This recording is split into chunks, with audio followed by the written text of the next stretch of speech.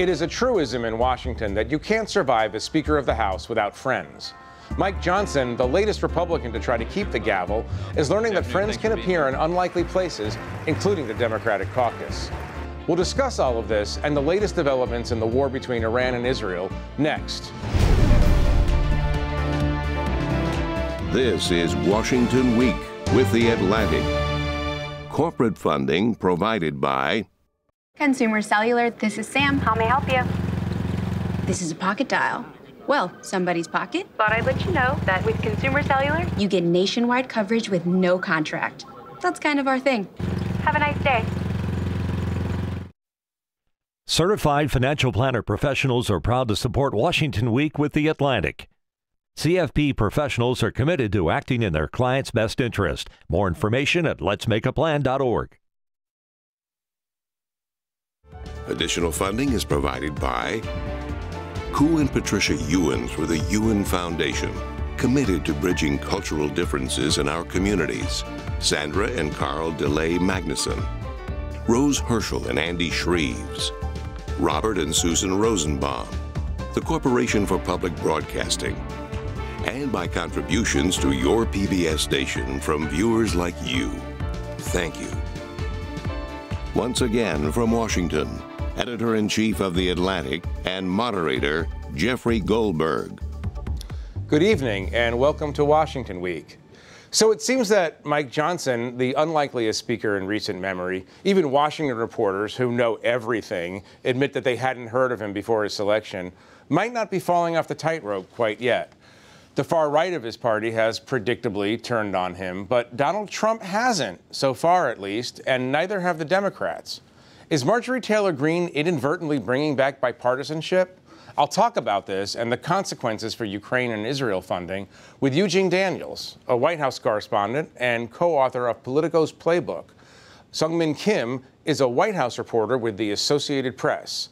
Vivian Salama is a national politics reporter for the Wall Street Journal. And Graham Wood is my colleague and a staff writer at The Atlantic. Welcome, all. Sungmin, you're in the hot seat. Just came from the White House. So the House is poised to pass this $95 billion foreign aid package, finally. And if the Speaker gets this done, it's going to be with the help of the Democrats, right, obviously, and his rightmost members, including Marjorie Taylor Greene, who may or may not be, for further discussion, the most powerful person on the Hill. They're pretty livid. But so what are the chances that Johnson gets this done and in so doing also subverts his speakership? The chances, on the one hand, the chances are good that the foreign aid package will pass the House tomorrow. On a procedural vote earlier today, you had 316 votes. That is far past a majority. Helped with a lot of Democrats, like you said, and a significant portion of Republicans as well. And, you know, that'll have to go back to the Senate and then to the president's desk for it to be signed. But the real question is what happens to Speaker Mike Johnson and his leadership position. What's been really interesting over the last couple of days is that it's not just Marjorie Taylor Greene anymore who's threatening to oust him from his speakership. The numbers, slowly, they are growing. You have two more House Republicans now on the record saying they would support that, what we call a motion to vacate, that maneuver, that mechanism that allows one person to oust a speaker. And why that matters. The mechanism that was fatal to Kevin McCarthy. Definitely, yes, that mechanism. And what's critical here is that the margins in the House are so narrow. After, there's one person leaving the House after this week, and he will have just a one-seat majority. That is almost untenable for any speaker to navigate, much less someone who is inexperienced and has a very raucous far-right portion of the conference like Mike Johnson does. Right, right. Wait, I want to show you a chart from just to look at this. These are the last Republican speakers, and you see that, you know, it's not a job that lasts forever these days. Mike Johnson is at 178 days and counting. I'm not asking Eugene for you to predict the future, although can you predict the future? No, not yet. Oh, okay. I'm learning. All right. I mean, what are the chances that he finds himself in really dire straits, and what are the chances that Hakeem Jeffries, the Democratic leader, comes in to save him? That's the key to this, right? The chances of whether or not he gets saved is all up to Hakeem Jeffries. If Hakeem Jeffries signals either in front of cameras or behind the scenes to Democrats that, hey, I will let you not come. You can leave. We want you to protect and defend him, Mike Johnson, in any kind of vote, then they will do that. And what's the Democratic interest in keeping Johnson in power? The reason that the people that are interested in is, one, they're worried about who would come next, right? If Marjorie Taylor Greene, if you're not far right enough for her, people are worried about who's coming next. And also, he is doing something that Kevin McCarthy did not do. He's acting in good faith with the Democrats at this point, right? The way that he's negotiating and trying to get these bills to the floor is something that they wanted from Kevin McCarthy. He would not do. Also, Kevin McCarthy was kind of bad-mouthing Democrats on air a day after they saved his bill, and so they were upset about that. They said, you know, we're not saving you. You're on your own. Right. So they're not getting that from Johnson. So Johnson's kind of cool, understated approach is working. It's working. For Vivian, you have any thoughts on whether he can maneuver this Ukraine bill to passage and maintain his job? It's looking increasingly likely that he will get the Ukraine bill over the finish line. Now, whether or not he maintains his job is another story. Remember, Ukraine was at one point a largely bipartisan issue. Most people in Congress on both sides of the aisle supported some sort of U.S. aid package. However, it has become increasingly a political flashpoint. And there is one person that has driven a lot of that rhetoric, and that is Donald Trump, the presumptive Republican nominee, where he made it increasingly become a political issue, where he would say, why are we giving billions of dollars to Ukraine? You know, the country is falling apart. We have problems at the border. And so that has grown, and we've seen then the hardliners in the Republican Party pushing back on Ukraine aid. And that's where we are. It is not a substantive issue here. It is a political issue. And now you see Donald Trump coming along and saying, well, okay, we can give them aid in the form of a loan, and everything has changed suddenly. I want to get to Trump. Before we get to Trump, so the NewsHour's Amnon Devaz earlier this week interviewed President Zelensky in Kyiv, and he made his feelings about all of this quite clear. Listen to this one segment. We wanted another way to get this money last year, but for today it doesn't matter. We need to survive, and we need to defend our people, and that's why your decision, the ball is on your field. Yes, please just make decision. So I'm not saying that what I'm going to play you now is a direct consequence of PBS's global reach, but Speaker Johnson, you know, causation, correlation, we can have that debate later. But Zelensky's plea, it seems as if you know that kind of thinking that Zelensky is talking about there, kind of moved Speaker Johnson. Listen to this. This is kind of an extended riff by Johnson on Ukraine, in which he sounds like an old-style Reagan Republican. Listen to this. I think providing lethal aid to Ukraine right now is critically important. I really do. I really do believe the intel and the briefings that we've gotten. I believe Xi and Vladimir Putin and Iran really are an axis of evil. I think they're in coordination on this. I think that Vladimir Putin would continue to march through Europe if he were allowed. To put it bluntly, I would rather send bullets to Ukraine than American boys. My son is going to begin in the Naval Academy this fall. This is a live fire exercise for me, as it is so many American families. This is not a game. It's not a joke. We can't play politics of this. And I'm willing to take personal risk for that, because we have to do the right thing, and history will judge us. But Graham, this is pretty remarkable, given where Johnson was in the sort of Trumpian quasi-isolationist framework. Are we seeing something very unusual? Is this the true Mike Johnson? I don't know if it's the true Mike Johnson, but having just been in Poland about a week ago, it seems to most Poles, and there's some parts of the world where the stakes are very high with these issues, that it's a person, Mike Johnson, getting a grip on reality. I mean, Poles are seeing this as arming Ukraine means stopping Kiev from falling, and then stopping Russia from getting to the Polish border, which, by the way, it's been there before. So it's a matter of someone who you know, maybe he has to satisfy Marjorie Taylor Greene, maybe not. These are political questions that are unfamiliar to parts of the world where they're wondering about their future independence and prosperity. Right. I would love as an exercise to try to explain Marjorie Taylor Greene's politics to the Prime Minister of Poland, but we'll do that on another show. But Vivian, let's add on to that. Has Johnson found his inner Reagan, and is he strong enough to withstand what might be coming from the isolationist wing? I think he would love to believe that he's found his inner Reagan. I mean, every Republican wants to find their inner Reagan, right? Yeah.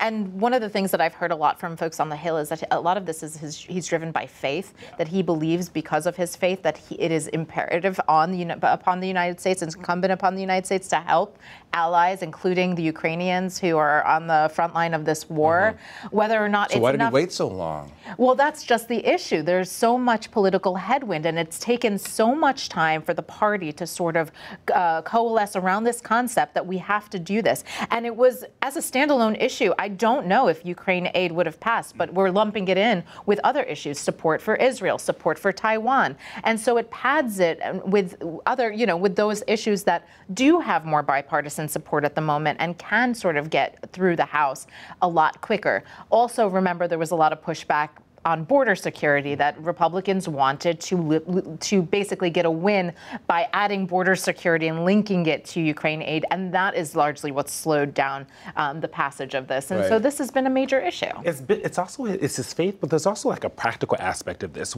He said, "I believe the intel."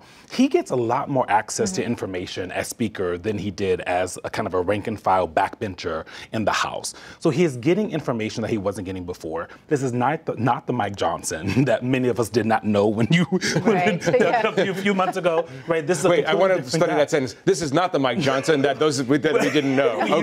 Got it. He's somebody we used to know. We know someone else. Right. But like that is such an integral part of understanding this change in him. He's in leadership. He's in leadership. And there's a different way that you have to operate. His kind of dragging his feet, in my estimation, has always been, he does have to make it look like he's not being pushed by Democrats to do anything. And a lot has changed in the months leading up to this. Talk about that from the White House perspective. I mean, obviously he's in leadership. He's getting intel. Now, obviously, if you're in the paranoid nether regions of American politics, you think, then he's like being influenced by the deep state. But what he's getting is real-time intelligence about the Ukrainian struggles, right? Is this part of, I mean, obviously statutorily, the Speaker has to be involved in a lot of this, but is the White House cultivating Mike Johnson in a kind of way? Right. I mean, that was a huge part of the White House's strategy when it came to persuading Mike Johnson on the need for additional Ukraine aid. If you recall, literally the day after he was elected Speaker, they brought him to the Situation Room right away. This is where he met Jake Sullivan. He met other national security officials. He met President Biden and spoke to him briefly for the first time. And he was exposed to the kind of information that he did not have as a rank and file member. He was then brought up for multiple meetings. He and National Security Committee Chairman had regular briefings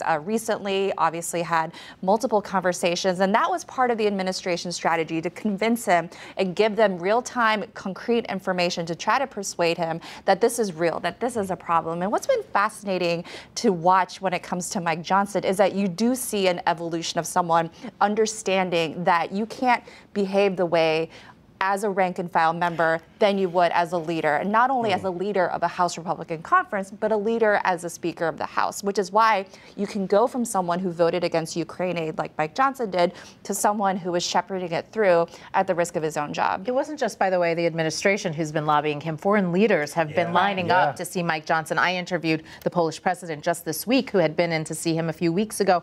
And one by one, they'd all been going in saying, you do not understand what this threat means.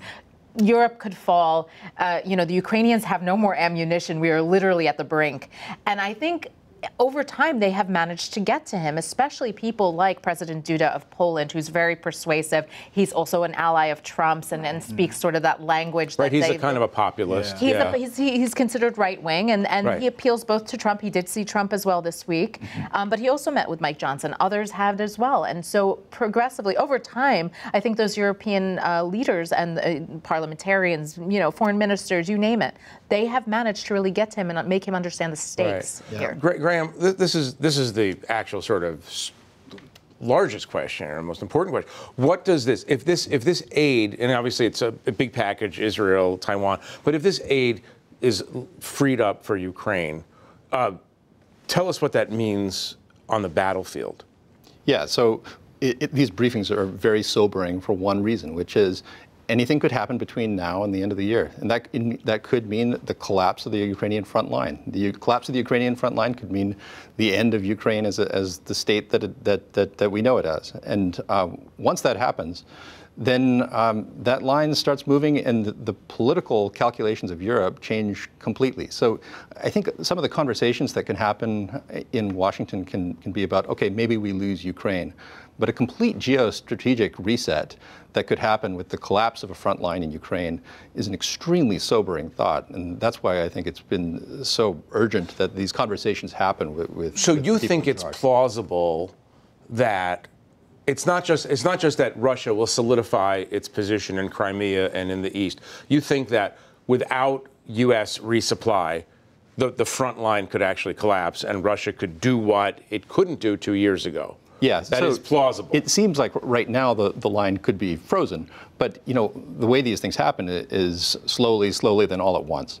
And like Afghanistan. Yes, yeah. Things can happen so quickly that it would be pretty urgent to at least keep the line where it is. Now, having a plan for it to actually resolve the war, of course, is what everyone would want. But the disaster, the catastrophe that would happen if the line really collapsed would be unthinkable. Part of that catastrophe would be that Russia would then be in a better position to threaten actual NATO allies, and then we are required by treaty to come to their defense, as opposed to Ukraine, which is not in NATO. So this brings this interesting question of Trump's thinking about Ukraine these days. I mean, you all cover Trump closely. Is part of the reason that he's letting, and I use that term advisedly, letting Johnson do this, that Trump has shifted in his thinking at all? Any evidence of that? There was a statement out, a truth or whatever, on social media where he kind of alluded to this, right? And this was after the meeting with exactly. Okay. It was after his meeting with Duda, where he talked about this kind of exact same thing. Basically, let him give it to him, throwing up his hands, kind of thing. Because at the end of the day, the thing that has been frustrated him the most during his presidency on the foreign policy side was the amount of money people weren't giving from the European countries, right? That people weren't giving enough to the UN, or they weren't, not enough of their own defense budgets were being sent to the whole collective. And that is what's been frustrating him. So I think convincing him that if we do this now, if you let Biden pay for this now, if you become president again, won't have to deal with this. That is a probably pretty persuasive argument for him. And that is a truly emotional issue for Trump, the idea that the Europeans are ripping us off. Right, so if he feels better about that, he's more apt to let Mike Johnson have some running room? He's hammered the Europeans on this issue, but the one thing that I think NATO allies have realized about him, has learned over time, and especially since he was in office, is that he's very transactional. He will meet you halfway if you meet him back. And so this is the thing that they keep on saying. Or he'll meet you 30% if you meet him 70%. Or I mean, he'll try to get as much as he can get. Yeah. But the fact of the matter is there's a negotiation at hand. And if you realize the way that he sort of does business, and we're talking about national security here, then you can succeed in dealing with him. And that's how NATO allies have approached this now, where they said, in private conversations, you don't have that public bluster of, we're not going to give to Ukraine. We give billions and our border is falling apart. The country is falling apart. They go in there and they talk real strategy with him, real business, and they come out and they say he's actually kind of reasonable when you have a conversation with him, as long as you are doing your part as a NATO ally. But the other thing that everyone, in the NATO allies keep pointing out to Trump, and I think this resonates with him, is that dictators around the world are now looking at what Putin is able to do in Ukraine. And if the U.S. does not show up and support Ukraine, if Ukraine falls, it will give a license for any dictator around the world or any aggressor around the world to kind of do this as well. And so this is something that has resonated with Trump. And I think even, with the potential for a second Trump presidency, he sort of wants to pave the path for preventing Putin or any other country from doing this. Right. Graham, I want to pivot to the Middle East, which is something that no president ever wants to do, but I'm not president. You've been particularly peripatetic these days. You were in Poland last week. You were in Israel. You just got back a day or so ago. Do you think that after last night's Israeli limited response to the latest, to the big barrage of missiles earlier this week, do you think that we're done for right now in this back and forth between Iran and Israel? So I think this particular exchange is probably concluded because both parties have shown by the type of response that they've had, they didn't want it to get out of hand. They didn't want direct confrontation that's limitless, that keeps on going on. What they did want to see was what happens with this iterative process where Iran does something, Israel does something, to get to a new equilibrium. And the new equilibrium is a dangerous one. I mean, both countries are apparently willing to attack each other from their own soil. But the question of whether it's done with Iran, the answer is no, never. It's never done, because Iran has this long-term strategy of supporting not just enemies of Israel within the Israeli borders, but also just in the region. I mean, the Houthis in Syria, in Iraq, and Iran has shown that nothing's going to stop it from continuing to use that strategy. So this phase is over, but it's just one continuous struggle. So that brings me to this question about President Biden and his relationship with the Prime Minister Netanyahu. It seems like there's been a little bit of a reset in their relationship. And by that, I mean, it seems as if Netanyahu is actually listening a bit to Joe Biden now, or am I over-indexing? Yeah, you might be a little bit too optimistic. Okay. But, you know, the hope was that during this last week, so much has changed. So much of the narrative could have changed, and it was a frozen and very bad narrative for a number of reasons in the Gaza war. But what can Netanyahu make of this? I mean, there's many Israelis who wish he would just disappear, but the next best thing would be for something in the frozen conflict and the frozen situation to move. And maybe that could happen, but now I'm starting to sound naive too. Right. Vivian, you want to join in the naivete? Would you like to be appropriately cynical? I definitely, no, I'm very cynical all the time. I definitely don't think that it was a reset in the relationship. I think it just, if anything, kind of kicked the can down the road a little bit. President Biden is still quite frustrated with Netanyahu. He did not want him to show any aggression toward Iran just because he was worried about a wider war. Right. Netanyahu did it anyway. I think they're relieved that it was as limited as it is so far, but anything can turn. And so I think that the White House is still very concerned, and they do not feel like they have enough leverage at this point over Netanyahu to control his actions. And so that is a very uncomfortable place to be. Is there, go on. I mean, you can tell in the White House's response today, right? We were in the briefing room today when Karine Jean-Pierre, the press secretary, would not even answer, wouldn't even broach the subject. And the reason is... She was asked directly. Asked directly about what happened. She kind of just started the briefing with like, I'm not going to answer, you're going to be pissed, you can keep asking, but I'm not going to answer. And that continued the entire briefing because they want to stay out of it as well. Because if Iran and Israel are quiet and we stay quiet, the hope is that if the can does get kicked down the road, it goes much further than it was. And I will say on Biden and Netanyahu's relationship, these moments bring to mind the Bill Clinton adage of who's the superpower here. There was an expletive in there, but I'm going to spare it because it's PBS. But like that is the question, right? And you're seeing a lot of experts saying it is starting to get embarrassing that President Biden is saying, don't do this, Netanyahu, don't do this, Israel, and then they ignore him completely. But do you think that without all this constant pressure that Netanyahu might have done something more dramatic today to Iran? Yes. I think it's possible. I mean, it was 3 missiles. We got to understand, too, what type of pressure Netanyahu was under. And I'll speak with a rare note of sympathy with Bibi here, because if your country is attacked with 300 drones and ballistic missiles and you do nothing, I don't think there's any country that would allow an attack like that to go completely unanswered. And the answer that he gave was not one that seems to have claimed many lives or property or much at all. So it's a rather soft response from that perspective. Right. Let's, in just a minute we have, let's just turn to another titanic struggle, one in New York, the onset of the Trump trial. Jury selection is finished. We're about to have the first opening arguments in a trial of a former president on a felony criminal charge. It's kind of amazing. Yeah, it's really remarkable. And what's also remarkable, too, is just how the timing of the trial, the fact that it comes at one of the earliest general election matchups in recent memory, and just the literal split screen that you're seeing with Donald Trump and President Biden in terms of how they're using this time. Obviously, every day except for Wednesdays, Donald Trump has to be in that courtroom in New York. That judge is not messing around. He is not messing around. And you have the brief comments that Donald Trump makes as he comes and goes from the courtroom. Obviously, he's using the weekends to campaign. But then you contrast it with President Biden, who was out on the road. He was in Pennsylvania for 3 days, a critical swing state. You were out there with him for one of the days, and he's able to really he's able to make his case to the American people. He's able to talk about his policies, and that contrast with Donald Trump, which Trump doesn't get to do.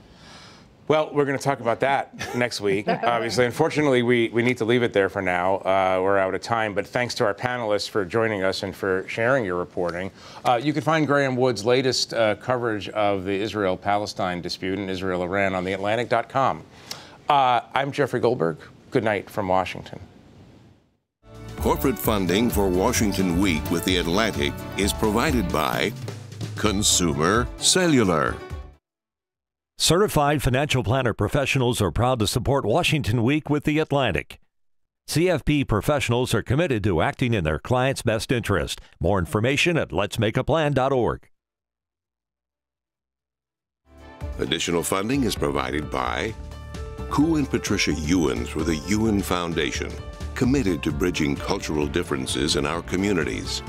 Sandra and Carl DeLay Magnuson, Rose Herschel and Andy Shreves, Robert and Susan Rosenbaum, the Corporation for Public Broadcasting, and by contributions to your PBS station from viewers like you.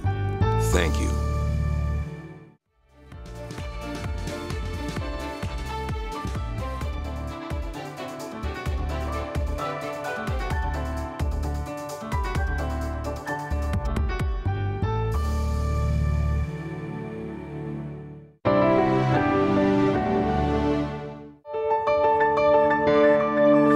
Watching PBS.